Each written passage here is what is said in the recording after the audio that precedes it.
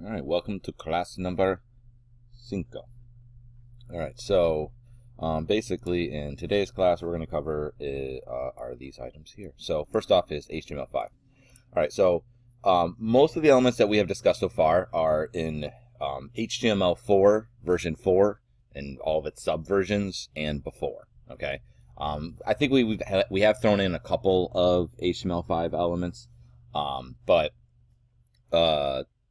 I'm not sure which ones they were, but most of them were the older ones. So as of, I don't know, probably like 10 years now, but as of like 10 years ago, they finally came out with HTML5. And if you look at the long history of the internet, it was in HTML4 for an extraordinary long time, especially dealing with it being technology and it being the internet.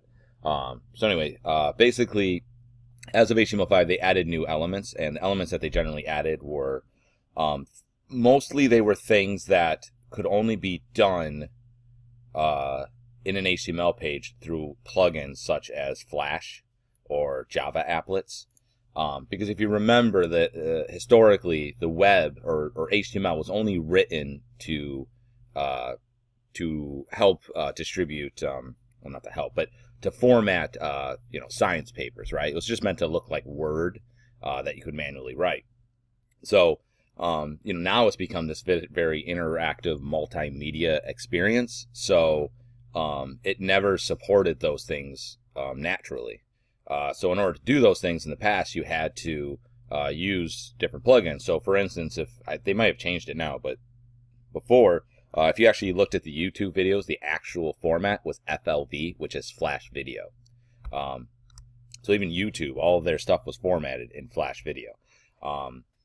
But now they've added these new things that basically helped remove that. And that's one of the reasons also that Flash, when Steve Jobs got rid of it, that was one of the reasons why he was able to do such, because the new HTML5 standards allowed HTML to do the things that Flash was doing.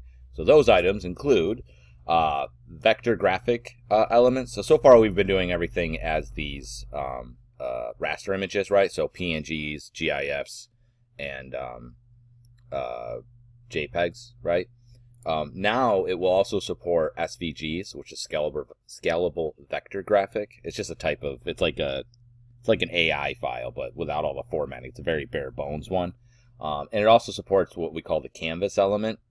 We're not honestly going to cover either one of these because we don't generally use too much of this. And the canvas, what that is, it's an element that an HTML5 element that you stick in there, and then you allow generally JavaScript to draw shapes. But it's like a very manual, like through code kind of thing, and usually you need some sort of other program that's going to draw it for you. So generally speaking, that's like a whole nother thing. It also allowed for multimedia elements such as video and audio. Before, the only way to do that was to use a plugin, again, generally speaking, Flash.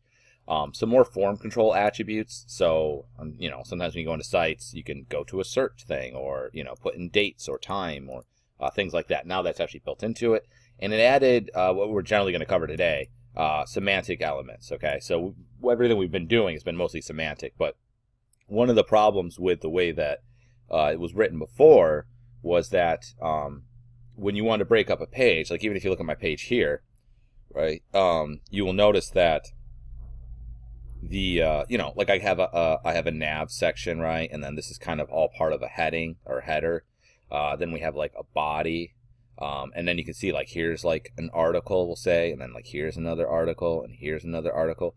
But what we did so far is I just did something like this where I just put divs and then IDs on them, right? And then I did div ID, and then, content section, and then I just did a class.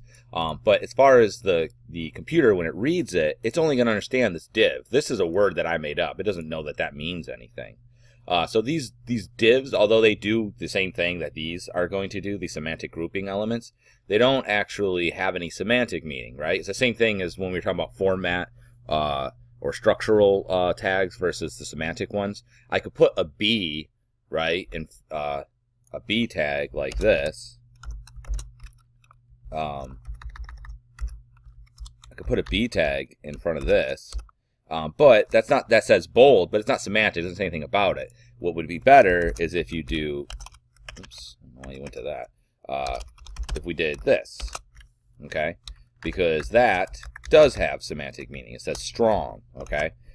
Now, generally speaking, when you look at the two, as far as when you look at the viewer, it's going to look the same, but this has semantic meaning.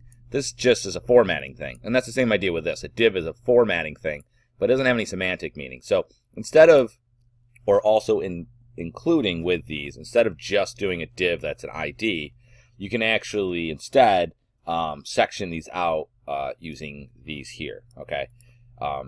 Which makes a little more sense. So like if you were going to look at a typical, let's say, web page, right? There's always going to be a header, right? So usually in the header, you'll have like the title of the site, maybe a logo, and then usually you'll have a nav element, right? The nav bar will be up there. So now what you would do is you would do a div header, and then you put pictures and what have you in that, and then also you'd have another section inside of it called nav, and then put your UL and list items in there, okay? And that would all be contained in this heading section, and then you could move that heading section or format that header section, whatever you want to do. Then after the header, you would have a main section, which is basically the body, you know, of what you're seeing. So in the case here, you can see that would be this section here, right?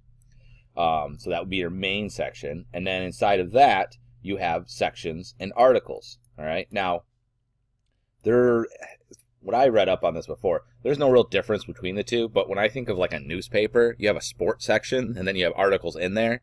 I guess they say you can use these interchangeably, but it just makes sense to me to call one section one article. So you would have a section, and then we have articles in that section, right? So maybe it's like a news section, and then in that section, I have, you know, different articles about things that happened with my company in the news, right? And then I can have another section, and this could be like a biography section, and I could have an article about a person, and then over here I can have what we call an aside, and in the aside there could be a figure that has an image and a fig caption in it, okay? So basically, I'm not going to read through all these. So there's the header, I guess I will, header, nav, main, or I showed you section, article, aside. It's just useful if you're trying to put like a thing on like a sidebar on the side. A good example is that, you know, sometimes when you read an article, there'll be a section where they pull out a quote from somebody in there and they make it bigger and they write it a little bit differently. That would be like an aside. Or if you have like a secondary nav bar, maybe put that aside.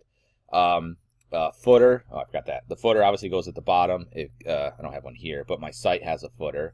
You know, if I scroll all the way down here, you can see, yeah, come on, go. Why do you not go down? There we go. So you can see there's a footer here, and that's on every page. It's broken. I gotta fix that. So there's the footer, figure and fig caption. So the idea is that often when you have a picture, you usually have some sort of description with the picture. So instead of just doing an image, like if you look up here, well, I didn't really do it, but if I had a picture that says picture of John Cohn, I would have that attached to this, but this would be an image and this would be a P. There would be nothing to associate the two. But by instead doing a figure, and then have inside the figure have an image and a figure caption, fig caption, it helps make those associated to each other, all right? Details and summary, I don't really do anything with that. Mark, I don't use that. Should take these out. And time, those don't really matter. Okay, so those are basically the HTML5 elements. All you would do is, so for instance, let's say I want to do the main section. I would just go over here, and where this says div content, I would just do main, and then I would just go to the closing div of this, which I guess would be all the way basically to the bottom. I think that, oh, I didn't close that well. And then we would just do like this. That would close it, so that's the main section, okay? So all my stuff that's in here is the main section. And then I would go up here, and where I had that thing, where are you? Content, I would just take this out and instead put, oh, not hashtag main, just main, because that's the name of the tag, okay? And then, you know, where I had this, I did head top, but I might go up here and put header, or header, right, because head's this. I'd put header, and then I would have, instead of a div ID, I would put nav. Instead of div ID nav bar, I would just put nav in here and nav here, okay? So like this, nav, and then nav. Okay. So a lot of what I already did through divs, I would just replace them and use these instead because these have semantic meanings, and that's the basic lump sum of it. Okay. So that is the HTML5 for today.